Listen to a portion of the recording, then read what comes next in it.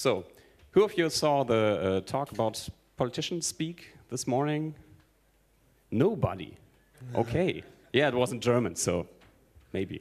Yeah, I wanted to respond something to the people who did, but yeah, apparently now talking gibberish in human understandable language is, you didn't hear about that today, but talking gibberish in electronic languages, you are probably familiar with that. So Ben here is a security researcher with Checkpoint, and he will talk to you today about DGAs, so algorithms that produce gibberish, but they got a bit smarter in the past, and he will tell you something about how to detect gibberish, which some people might want to have for politicians too, but you have to use reason for that, and he will give you an idea about how you can do that for DGAs.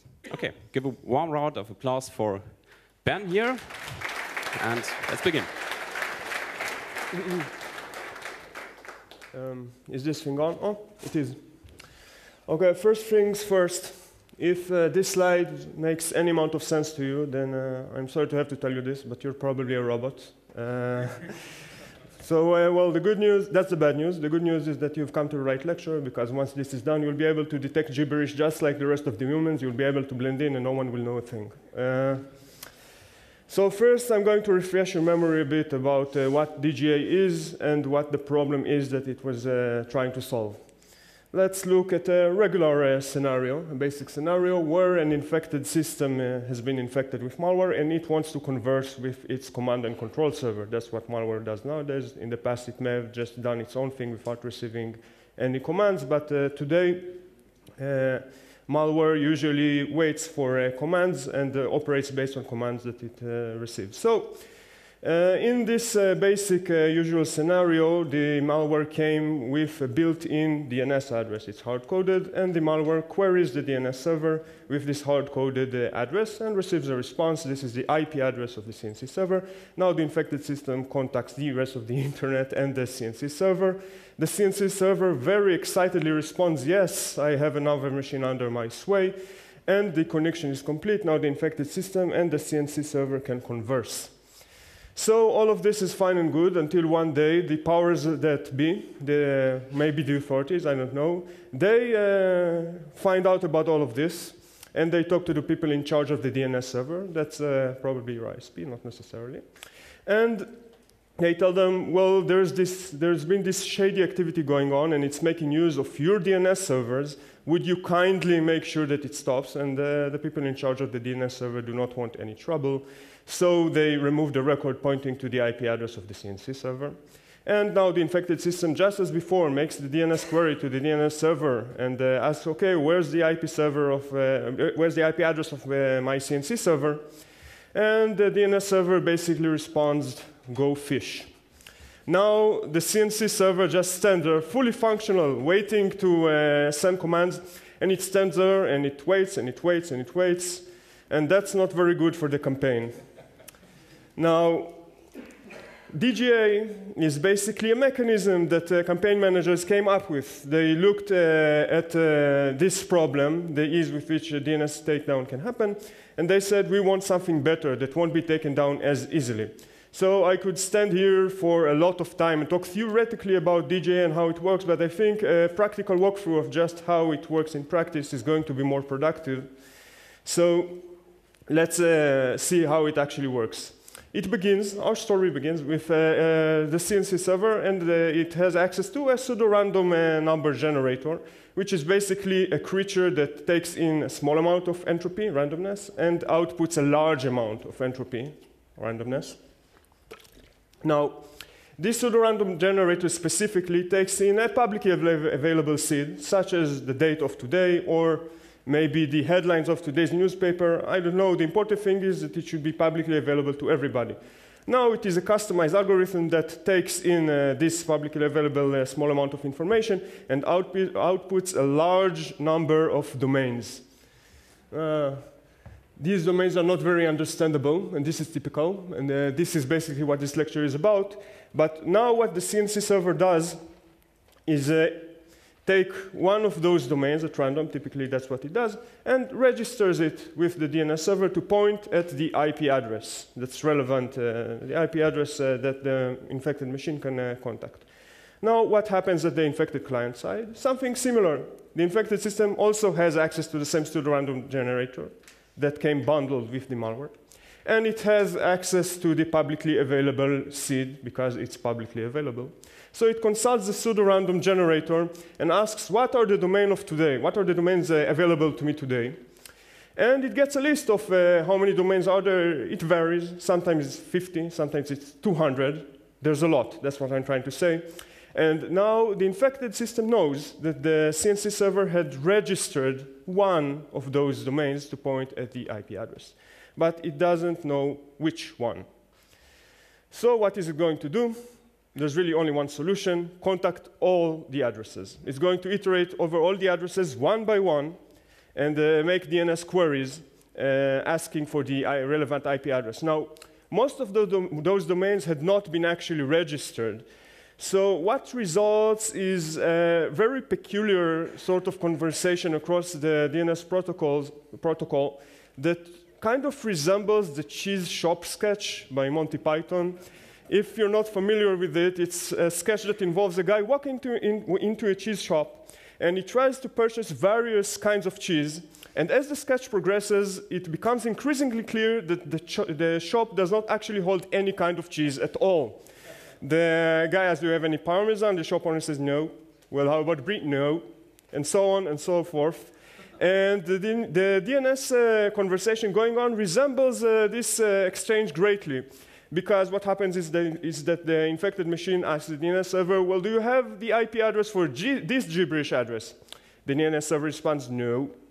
Well, how about this gibberish address? No. How about this gibberish address? No, sir, sorry. How about this gibberish address? No, not today, sir. And this goes on and on. Here you can see a traffic capture depicting this process. You can see it repeated, no such name, no such name, no such name. The DNS server says, what do you want from me? I've never heard of any one of those domains. Please stop bothering me. But recall that the CNC server had actually registered one of those domains. One of those domains is a valid domain now that points to the IP address of the CNC server. So eventually, the infected system is going to make the golden query, and the DNS server is going to excitedly jump up and down. Oh my God, I know this one. It reaches down to the drawer and pulls up the IP response. And the infected system is elated. Now it finally has the IP address of the CNC server as before, and it contacts it as before, and all is well with the world. Well, you notice that I kept saying as before, as before, as before, what all this work just for before, all this bloated mechanism of DGA just to get the same result as before? Well, not exactly, because think what you now have to do if you want to try to take down this infrastructure. Now, suddenly, let's look at the domains generated in one day by this algorithm. That's a lot, and if you're trying to take down this infrastructure and you do not have access to the pseudo-random number generator, the algorithm, basically all of this is random to you. So every day you're going to have to chase down and hunt all of those addresses being queried all over the world, and that's not going to be easy. Now, if a DGA takedown happens at all, here's the more likely scenario of how it's going to play out. First, you have your victim, and your victim gets infected in some, I don't know, enterprise or something, and it contacts the CNC server, and there's data exfiltration and so on going on, and eventually someone wises up to this, and the hot potato gets thrown over to incident response.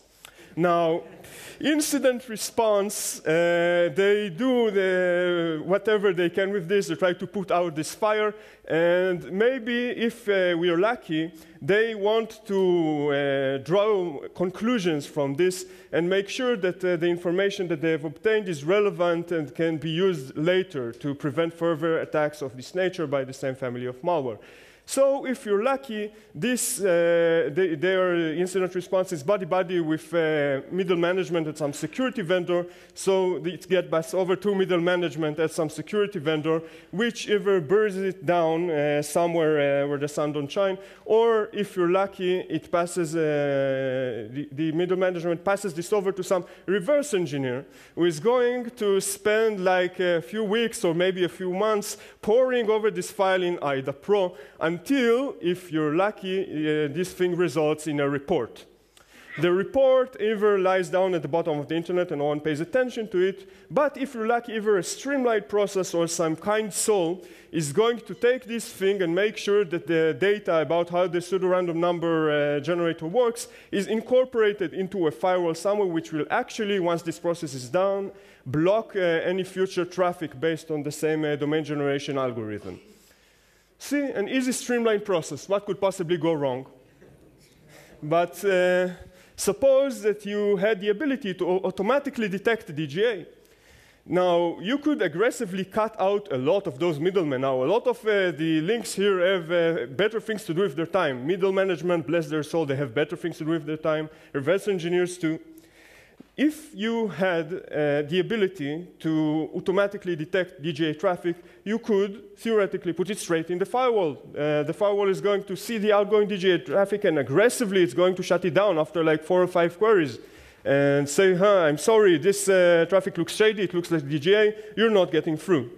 So automatically detecting DGA is useful and it's cool, and as a consequence, there have been past attempts to solve this problem. And we're going to look at some of the past features that have been suggested to identify DGA, and we're going to talk a bit about how those features do not necessarily work 100% well all the time, and how they could be improved, which is what we did. Okay, let's talk about some ways to detect DGA. One way involves looking at character frequency. It's a well-known fact that some letters are more common in the English language than others. So if, let's say, I take the common letters in English and color code them as green, and the borderline letters I color code as yellow, and the rare letters I color code as red, and I take 5 words that I randomly picked out from the dictionary and 5 gibberish segments of comparable length, you can, at a glance, tell which 5 words came from the dictionary and which 5 words didn't. So that's a useful feature. Another useful feature is along the same lines. It's based on frequencies of pairs of letters instead of single letters. Some pairs of consequent letters in English are more common than others. TI is common. XZ is not so common. And another feature is called the longest meaningful substring. It's been suggested in some researches into this problem. It involves looking at your input, your domain name, and seeing what's the longest substring in there that you can actually find in the dictionary. So bug me not contains the words bug and not. So the longest meaningful substring is of length 3. Amazon is actually a word in the dictionary, so this is definitely going to register as not gibberish by this metric. eBay contains the word bay, so it's like 3/4 not gibberish. And this actual gibberish is, well, gibberish. I can't find any word in the dictionary in this thing. So another useful feature, and the last feature that has been suggested in the past that I want to talk about is the annex domain. Remember, just like the cheese shop, there are the repeated no sir, not today sir, no such name, no such name. Just counting these is a useful feature. So we have all of those suggested useful features for detecting DGA, and we are done, right? The problem is solved and we can go shopping. Well, not exactly, as you might have imagined. The first issue with what I just said is what I like to call the Tumblr conundrum. I mean, let's look at Reddit. Reddit is like there's the word red and there's the word dit, that's for Morse code, you know, the little dot, for Morse code. And if you look at Google, it contains the words go and my God, we lucked out. Ogle is a word. So the longest meaningful substring criterion is going to look at Google and say, oh, okay, go, ogle, seems legit. But let's look at Tumblr. What is a Tumblr? You're not going to find this in the dictionary. I mean, Tumblr is not a word, and no substring of it is a word either. Umblr is not a word. Mblur, not a word. Blur, still not a word either. And so there you have one issue, because the longest meaningful substring criterion is going to look at this and say this is gibberish. And if you got a human to take a look at this, the human is not going to be so hasty to say that this is gibberish. And we're going to touch later on the reason why. That's one issue. The second issue is Quaijibo. Now, Quaijibo is a DGA engine that surfaced a few years ago. And it draws its name from an incident in an episode of The Simpsons where Bart is playing Scrabble against Homer. And Bart is stuck with the list of letters that you see up there at the top of the slide, and he doesn't know what to do until he says, well, you know what, I'm going to put on the board the word Quaijibo. And he plays that word, and of course it's worth 1 billion points because he used all these letters and on a triple word square and so forth and so on. And Homer is not happy. And he asks Bart, what is this word? And Bart, without blinking an eye, he says, well, Quaijibo, it means a stupid North American yellow ape. So much like Bart was able to pass this under the radar because Quaijibo sounds like a word, even though it's not a word, Quaijibo, the DGA generator, passes domain names under the radar because they sound like words, but they're not words. What Quaijibo does, and this is stupidly simple, it makes sure that every other letter in its output domains is a vowel. Now, you're sitting there and thinking, Ben, look, just this, every other letter is a vowel, and all of the features that you talked about earlier are now suddenly useless? Well, let's look at the letter frequencies. Earlier, the gibberish generated by domain generation algorithms contained lots of rare letters, X's and Z's and J's. Now, if you average out the frequencies of letters you're going to encounter, suddenly it looks much more pitchy because you have vowels everywhere, and vowels are common letters. You're telling me, okay, let's look at the pair of letters, the bigrams. It's the same thing. Pairs of letters with vowels in them are very, very common. Not all of them, but a lot of them. And 3 letters, you're going to run into more or less the exact same issue. So the letter frequencies approach is now going to be significantly weaker than it was before. And how about the longest meaningful substring? Well, you can play a game, and you can look at the domains listed here, which I swear I pulled randomly from a Quaijibo-based DGA, and start looking for words. By skimming this, I found give and nope. And I swear I did not plan this in advance gated, which is very appropriate for this conference. So the point is that now that your features that seemed so strong before, they're now, they're half useful. And if you take half useful features and feed them into a machine learning algorithm, you're going to get a result that's a total loss. So because of all of those problems, okay, let's improvise. Because of all of those problems, we came up with our pretty idea for a solution, a pretty nice theoretical idea that involves looking at the input and deciding how close it is to a concatenation of words from the dictionary. So now Tumblr, that was complete nonsense before, can, with just one edit, turn into Tumblr, which is actually a word from the dictionary. We have a savior here, let's say. Does it work? Oh, excellent. So we inserted just one letter and you got Tumblr, which is a word. Google, 2 edits, and it becomes Google, a word from the dictionary. And that's not a coincidence. This is the word that inspired the company name. Reddit, with 2 edits, becomes Reddit, and now we can finally make sense of those domain names. And as for Quaijibo, Quaijibo generates strings of gibberish, and sometimes it's going to luck out and create a word that's out of the dictionary, but it's not going to successfully create concatenations of actual words. One word might be in there, but not, you're not going to be able to look at the whole thing and make sense of it through the lens of this criterion. So the way forward seems clear. Step 1, we measure the minimum distance of our input from a concatenation of dictionary words, any concatenation, as long as we can reach it. using the criterion of edit distance. I skipped over this, but the idea, the edit distance between a word and another word is the minimum amount of insertions of letters, deletions of letters, and edits of letters that you need to get from that word to the other one. So we look at the minimum edit distance between our input and a concatenation of words from the dictionary. And the miracle occurs here, and then we profit, because this new criterion is going to defeat Kwaijibo and mitigate the Tumblr problem, because the word Tumblr is now going to suddenly make sense to us, and we're going to win the day.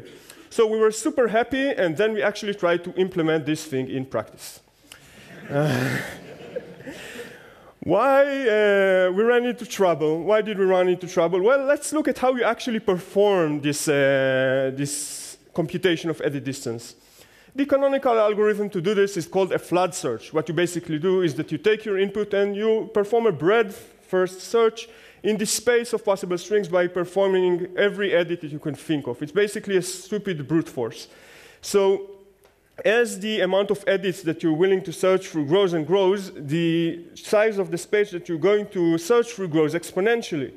If you have an input of size 8, and you're actually willing to search it out exhaustively and see how close to the dictionary it is, then you're going to need to do, I don't remember the number by heart, but it's a large number of lookups. So let's say that one lookup into the dictionary is going to take 1 microsecond. I imagine that's in the right ballpark. So we take the number of lookups, and we multiply it by the number of seconds that we can expect one lookup to take. And now we reach the conclusion that in order to get our answer for how close to the dictionary is the input that we have on our hands, one input, one domain name, we're going to have to simply plug it into the algorithm and sit and wait for 2.5 days.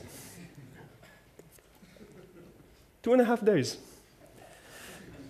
Oh, by the way, that's a lower bound, the number of lookups that I mentioned earlier. It's not the actual number of lookups. The actual number of lookups is greater. Every calculation you see in this presentation, it's a back-of-the-envelope combinatorics calculation. Yes, it's not exactly precise. It's just to give you an idea. So that was a lower bound. Oh, and by the way, we were implicitly comparing words against a set of all possible concatenations of dictionary words. And there's an infinite number of them. Laptop, paper, concatenation of words, bottle, chair, person, podium, still a concatenation of words. There's an infinite number of them. So the problem is that Google's infinite server project isn't going public in another half a year. So we're not going to be able to take this infinite database and fit it anywhere. So at this point, we realized that we're going to have to improvise. So we needed to come up with some ugly hacks and cut some corners on this insane computation to make it actually feasible to compute this thing. So the first ugly hack that we came up with, it was like a first aid solution, is to use a greedy algorithm. And instead of trying to match the whole input against the set of all possible concatenations of dictionary words, try to look for prefixes of the input and match them against the plain old dictionary. Now, first of all, by using this imprecise approximation, you can expect your running time to drop by a lot, because the length of the input that you feed into the distance, the edit distance algorithm, has an exponential relation, as I said earlier, to the time you can expect the search to take. So that's first of all. You can see the numbers here, the difference is drastic. But the more important thing is that now we're actually comparing against a finite dictionary, and that's progress. No, it's not all sunshine and rainbows, because the expected time, using the back-of-the-envelope calculation here, is still, what, like an hour and something per one traffic capture. That's unacceptable. It's unacceptable. We're not going to sit there for an hour and wait for the computation on a single traffic capture to go through. So we need more ugly hacks. The second ugly hack involves looking at the classical approach of asymmetric search that I talked about earlier. That's just a stupid breadth-first search. Now, what would happen if I took the dictionary that we have and I bloated it to contain all strings of letters that are within an edit distance of 2 of the original dictionary? What's going to happen? Well, you're going to have a larger dictionary, but the interesting thing that's going to happen is that you will now be able to do a much smaller flood search for the same result. Because think about it. If your input is within an edit distance of 4 of the original dictionary, then it's within an edit distance of 2, within something that's within an edit distance of 2 of the original dictionary. So with just 2 edits, you're going to be able to match up against that something. Now your flood search, the input to your flood search is the same length, but the number of edits that you're expected to make is much smaller. So you cut the exponent, and now suddenly the running time is drastically reduced. But the downside of this is that now your dictionary is larger. Much larger by the back of the envelope calculation here shows like by a factor of 10,000. So it's unwieldy, but we can still live with it. So that's still not enough. Let's go on to the third ugly hack. The third ugly hack is not so ugly, actually. It involves looking at the distance measure that we are using. It's the edit distance. Now, what would happen if we disallowed in-place editing of letters? We only allowed insertions and deletions. Now, on the face of it, the metric that you're going to get is not much less legitimate than edit distance. Actually, there's no reason to think that it's less legitimate. It's actually bound within the insertion-deletion distance between 2 strings of letters is bound between the edit distance and twice the edit distance. The proof of this is left as an exercise to the reader. And now we switched one criterion for another criterion. And the 2 criterions are more or less, we think, that they're legitimate to the same degree. But now our flood search is going to contain much less options to iterate through because all the in-place edits are gone. You don't have to worry about them anymore. So all of those ugly hacks are nice.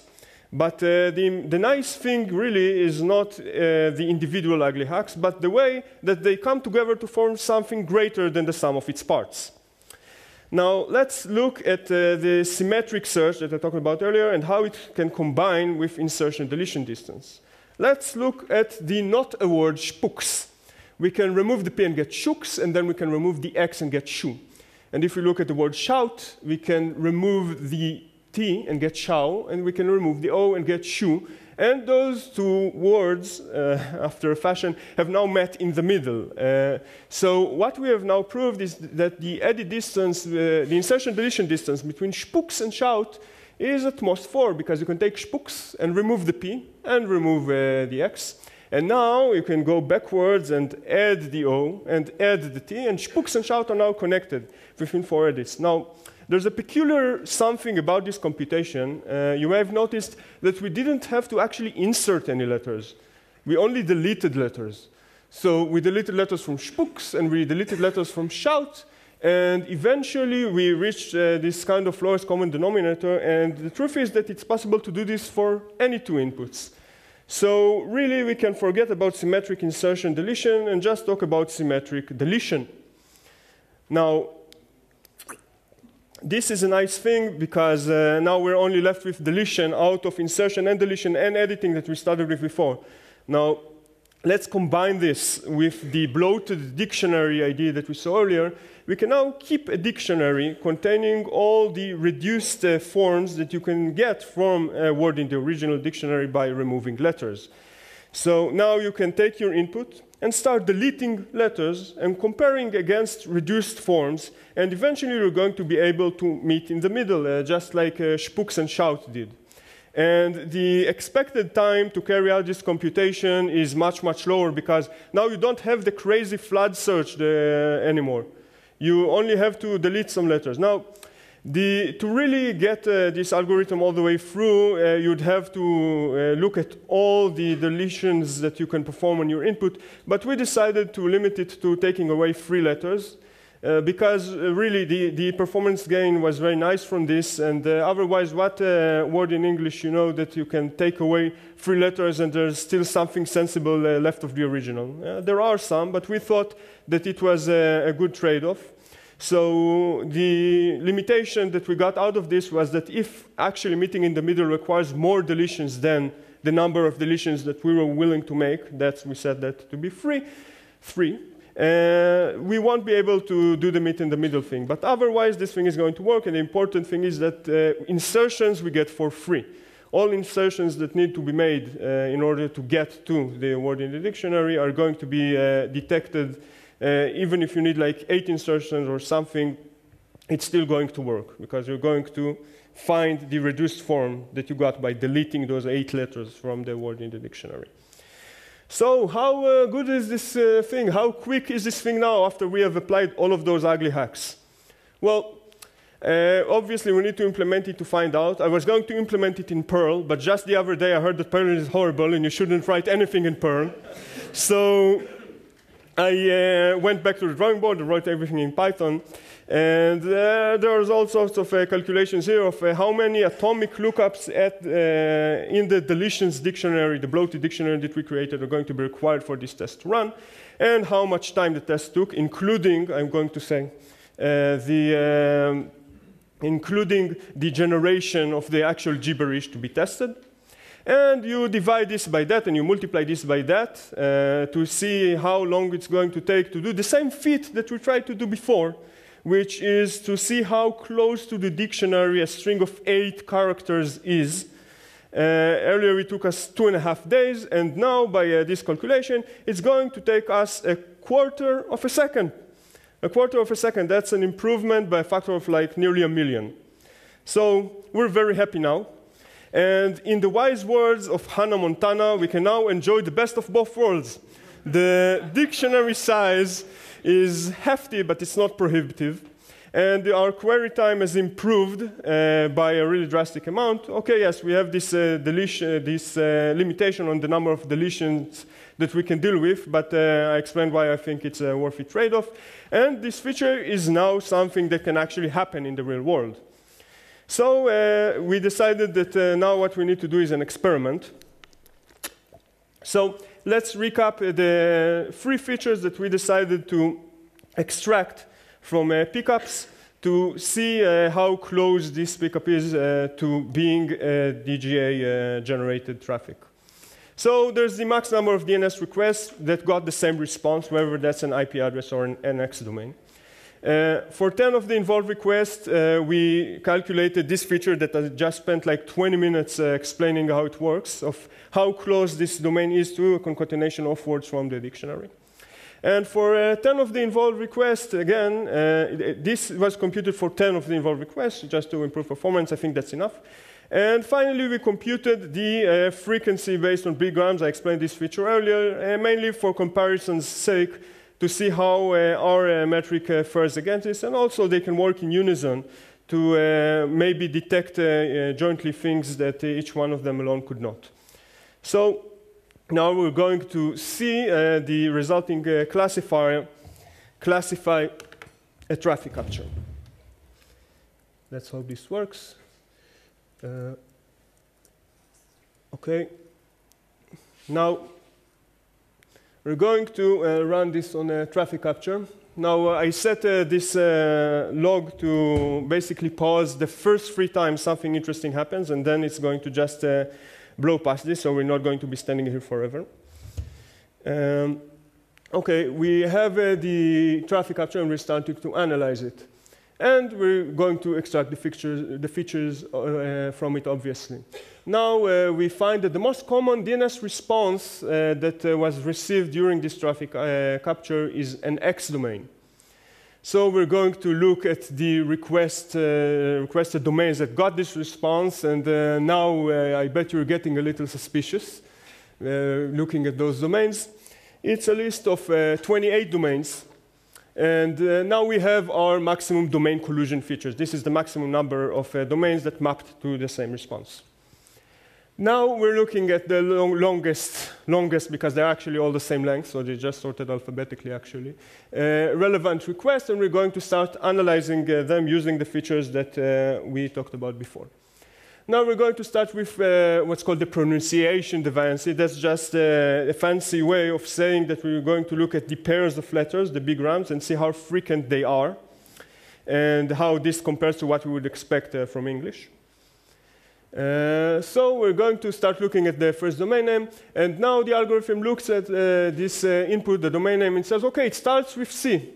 How much am I surprised by the fact that it starts with C? Well, as you can see, the answer is 5.6 surprised, more or less. Don't ask me about the measurement units on this, because this is another whole talk about probability theory, and we don't have the time for that.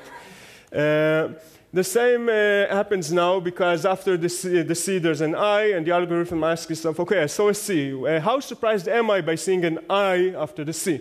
Well, it's 4.3 surprised, less than before. And this goes on and on. Now we are looking at the I until finally we have a bag full of surprise, and we are very surprised. We have a number, and we normalize it by dividing by a factor of the length of the input, and we get a score of how surprised we are generally by bigram-wise, pairs of letters-wise, by this input, by this domain name. So we move on to the next domain name. The same thing happens. We get a general idea of how surprised we are by it.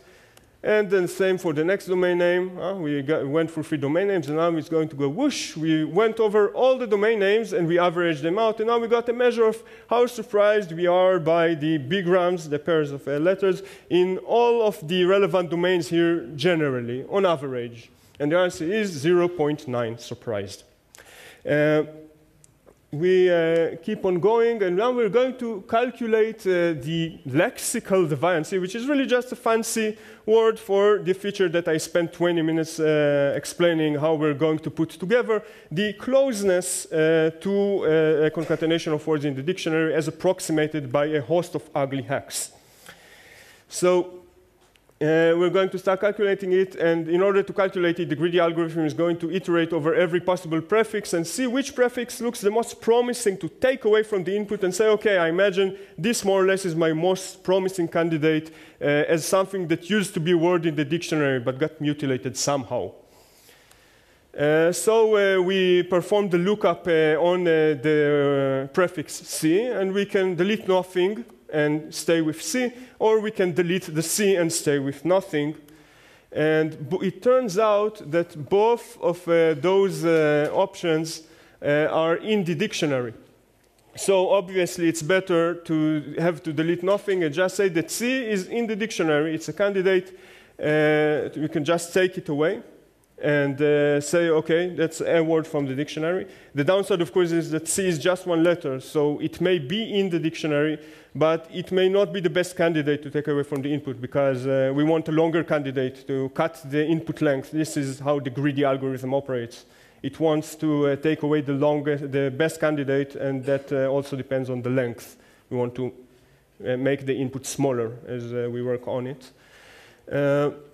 Now we look at the prefix CI, and the same process happens basically with every prefix that is in this input until finally the algorithm makes the choice, okay, I think taking the first 2 letters, CI, is the best choice here. That's the closest thing I have here to a word in the dictionary that I can take away. Now the same thing happens again, and it takes away the prefix LI, and it takes away the prefix QI, and so forth, and so on, until finally it reaches a score for similarity to a concatenation of words in the dictionary for this domain name. Now we get the same calculation for the next domain name, and the next domain name, and the rest of the domain names, and they're all averaged out to find the final measure of the closeness to a concatenation of dictionary words of all the domains that were relevant, the 10 domains that we extracted and decided to take a look at. So we now have our final list of features. We have 28 domains pointing the same way. We have a lexical deviancy of 0.6 and a pronounceability deviancy of 0.9, where lexical deviancy, I remind you, is the feature that we built here, and the pronounceability deviancy is based on pairs of letters and how frequent they are. Now, the algorithm is going to be looking closely at those features, and it's going to look at the 28 domains pointing the same way and say, well, that's too much.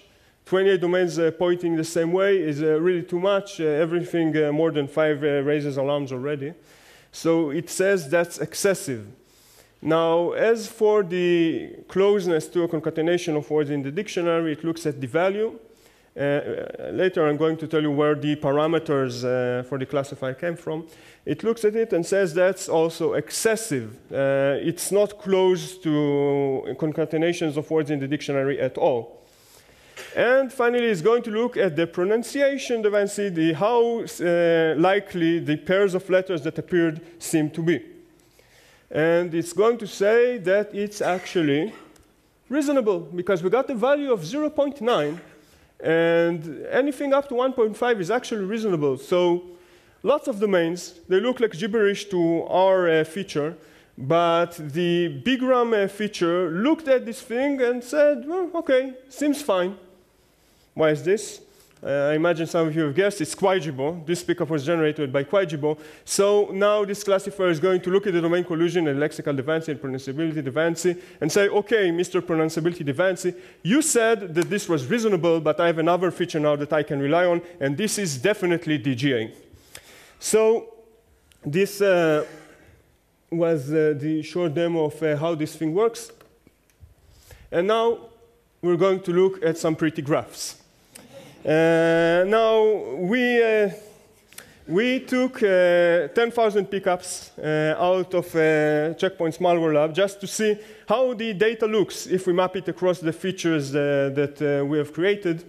And these are your 10,000 pickups mapped across the closeness to a concatenation of dictionary words and the maximum domain name collusions, the number of DNS requests that got the same response. Now, if the lump there to the upper right seems suspicious to you, then you're probably right. Because when we took some test samples, like 100 test samples, just to test the waters, and we labeled them by hand, the DGA samples were in the lump, and all the clean samples aligned neatly across the vertical over there to the left. And if you want a visualization of the classifier itself, that I promised you that I'm going to tell you how it was generated. Actually, I tried all sorts of machine learning algorithms. I tried Gaussian mixture models and also that. But so far, I got the best result by just looking at the test data myself. So really, this is a case of machine learning, a subclass called Ben learning. And I'm kind of bummed, because I really wanted a proper machine learning algorithm to make sense of this data, and I'm still looking for it. This is a classifier. It was not generated based on any of the data that you see most against the classifier. That's the test data. I mean, it's the 10,000 pickups that we took. I generated the parameters that generate this classifier based on other traffic captures, of course. You don't test your classifier based on the same samples that you used to generate the classifier. Then you're going to have overfitting, and that's not cool. This is how the classifier looks. And now I'm going to talk a bit about the future of this project and what needs to be done further on it. Now, first of all, more testing, because testing on 100 samples is nice, but I bet that there's a lot of surprises that DGAs have up their sleeves that will require this project to evolve and get better features and fine-tune the features to be better. Actually, we're going to touch on one of those in like 2 slides. Next, as I said, more machine learning. I want to be using an actual machine learning algorithm, even though this finely tuned by hand classifiers worked very nice. I think you saw the graph, you saw that it was a very reasonable conclusion to draw from the data. And finally, there's Gibberish Detection 103. Because as it turns out, domain generation algorithms, some of those at least, have already anticipated this kind of analysis that we have performed here. And you have DGAs such as the one used by the MATS new malware that generates random domains by concatenating words from the dictionary. So the bigram feature and our features is going to do nothing to detect this kind of DGA. How could we evolve to defeat this? Well, I'm just throwing an idea out there. Maybe we could take a look at the words from the dictionary that you actually found and make some kind of semantic comparison to see how likely they were to actually appear together in the same domain name. I mean, panther and asphyxiation. I guess I could see it. A good name for a rock band. So how about undetectable gibberish? Can this arms race eventually end in undetectable gibberish?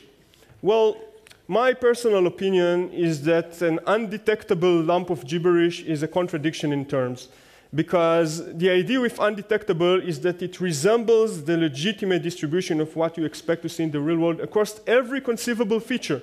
Now, if something resembles the real world across every conceivable feature, it's not going to look like gibberish to you. But that doesn't mean that we're off the hook, because while I think that undetectable gibberish is an impossibility, undetectable auto-generated domain names are very much a possibility. I think that in theory, DGA authors could eventually create an algorithm that generates random domain names that are very much like domains that you see out there in the real world across every feature that you could conceive of.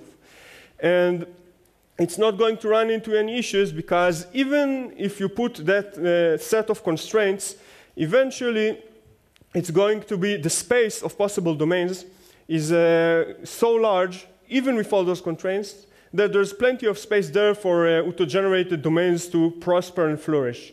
But, you know, that's all theoretical and in the future.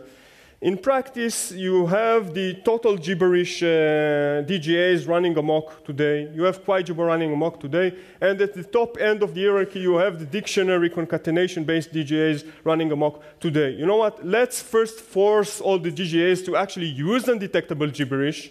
And if we do that, I believe that we will have done enough for that day. Yes, then we can think what we can do from that point on. Now, your next question regarding this nice classifier that tells you whether traffic captures are containing DGA or not is, can I have it? The answer is yes. There's the address of the GitHub repo. I really hope that people try to use it and say, oh my God, Ben, it doesn't work for me at all, and it's useless. Please improve it, because I want to improve it. I want this thing to work and be available for anyone who wants to detect DGAs in their pickups. So we can now summarize this whole journey. We can say that DGAs are a pain, and that automatic detection of DGA helps. But if it is done naively, it gets confused by strategic placement of vowels. But if you do it less naively, it gets less confused by strategic placement of vowels, and it becomes equipped to handle funny domain names like Tumblr. And undetectable auto-generated domain names may be a possibility in the future, but you know what? First, let's force all the DGAs to use them, and then we can see what we can do then next. So thank you, and are there any questions?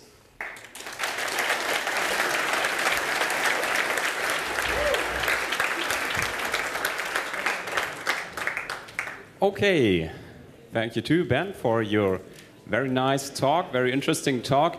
If you have to leave now, do so quietly, please, so we can have a nice and informative Q&A session. Thank you very much. So we have a few minutes of time, not so few minutes, we have a lot of time for Q&A. So if you have any questions, line up at the microphones, and we will also take questions from the internet. So leaving is okay, talking is not unless you step up to a microphone. Thank you. So we will start at the front from my side left, from your side right microphone. Hi, so thanks for your talk. I was wondering, you had lots of issues with the dictionary because of its size and so on. And then you built all these hacks, but I wondered whether you thought about getting rid of the dictionary altogether by including syllable information, for example, because I also think you're rather interested in possible words of the English language than the words that are listed in the dictionary. So, for example, Mandalorian or something like that is probably in a dictionary about Star Wars, but probably not in the dictionary used. But it is a possible word of the English language by the rules for the syllables. So yes, I just thought maybe you could get rid of the dictionary by using more syllable information. So, well, actually there has been one paper on this subject that used exactly the approach that you described, well, more or less, by stemming words and trying to look at more themes and so forth and so on. It was very interesting. Their particular attempt didn't go so well, but I think it's a good approach. I don't know about getting rid of the dictionary completely, because I'm not very convinced about how the word stems or the syllables or the atoms that you are proposing are going to be at reconstructing words from the dictionary. But you know what? I think it's an avenue worth pursuing if actually this could help downsize the dictionary, then it's something that I'm interested in looking into and doing, because right now the dictionary weighs is like 10.7 gigabytes, and anything to make it smaller is very welcome. So thank you. Okay, the left front microphone, please. I was wondering how you manage domains like XKCD or things which are valid but which aren't in the dictionary. Things that are, you mean like XKCD because it's not even like a word in the dictionary at all? Yeah, no, that's a really good question. Not every domain name is going to fit into this paradigm of domain names that are like a word in the dictionary, which is why this thing still needs to be tuned, and more approaches for recognizing valid domain names need to be added to it. Looking at the top domains, I mean, that's a given. You see, let me ask you a question. What sort of approach do you see that would have foreseen from first principles that XKCD is a legitimate domain name? That's kind of an issue. So I think if things like XKCD, they will either have to be manually whitelisted, or you could have a specific, I don't know. I really don't know how you could see in advance that XKCD is legitimate, except, you know, taking this a priori knowledge and applying it. Okay, the rear right microphone, please. I just wanted to follow up on that a little more. How are you dealing with Punycode domains, as well as some domains that are used in other countries that look like English letter gibberish? China uses a lot of strings that we wouldn't necessarily recognize. And have you looked at other properties of these domains, such as time of first use? You know, has anyone gone to these domains before, as well as how more recent are they registered? Okay, so first of all, regarding the languages issue, this project was specifically about English. It is a work in progress and a proof of concept. I specifically thought about that. And if this thing is actually going to be used and is going to function properly, I am interested in expanding it to be able to handle other languages. Now, can you remind me of your other question? So, yeah, Punycode or domain strings that are English characters but are used in countries, or popular in countries that it's not English words. That's what I said in response to the first question. Other characteristics of these domains, for instance, have they ever been queried, yes, as access, well as, right, you know, right. recently registered? Yeah, I remember now. Well, plenty of projects trying to solve this problem in the past have relied on this sort of thing, keeping a sort of ongoing intelligence operation that will be able to tell you whether the domain is DGA or even in general suspicious based on this sort of intelligence. When was it registered? When was it accessed? And so forth and so on. These are all very useful features.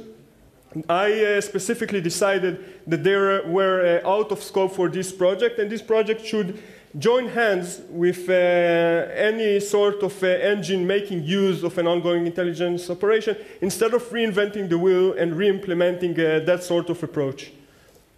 Thank you. Okay, Signal Angel, are there questions from the internet? I'm just looking at them right now, but it seems the internet had the same question as the microphone here. That's convenient. So, okay, the next question from microphone right front. Thank you for a good presentation. It sounds like the DGA algorithms will soon output some sort of dadaistic poetry that will make your system have to identify dadaistic poetry, but also in like 400 different languages, such as the .com zone will allow you to register it. That will be a problem. So my question is, in what place in the DNS ecosystem do you believe that your system will have? I mean, where exactly do we have a use for this? Okay, so actually, this was conceived in an entirely different context than what I described in the first few slides. This was conceived as a feature that you can compute on a sample in a sandboxing context.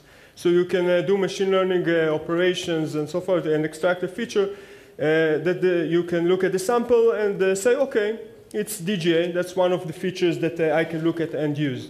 But as I mentioned in one of the first slides, I think that the pinnacle of what this thing could do is if the code were optimized for performance in that kind of context, which it currently is not. It could sit on a firewall and throttle DGA traffic before it manages to get out of the network. Thank you. Okay, and there's another question on the rear right microphone. Yes, you mentioned that you tried other machine learning models for this. Did you try a Markov chain classifier? Actually, that one I haven't tried. Markov chains, you're saying? Okay, I'm going to try that tomorrow. I'm aware of some other research that does DGA classification using Markov chains, and there's a couple advantages to this. So if you're concerned about bigrams not being enough, you can extend it to a third order or a fourth order Markov chain assumption with smoothing, and you can also, lookup time is linear, so it's pretty fast. Okay, I'm going to have to take a look at that. Yep. Thank you. Okay, on the left rear microphone, there's another question. Yeah, hi. Did you try using Bloom filters for the lookups? Because they might reduce the lookup time significantly. To use what? Bloom filters. Bloom filters? No, I have not. I'll look into that too. Lots of useful suggestions today, I see. I had hope for that. Okay. We have time for another couple of questions. So I'm looking at the Signal Angel, nothing from the internet. Okay, last question, maybe to wrap it up from the right front microphone. Thank you. I liked your presentation very much. I'm more from the data science and not so experienced with the network perspective. Okay. I think it looks like a cat and mouse game, and I think from the method perspective, I think it's a losing game. So I would like to hear more about the motivation at the beginning. The standard process that is described, how it is handled with the middle management and the reports that is written and the reverse engineering. Are there statistical methods involved too today that are the same cat and mouse game and you are only playing it better?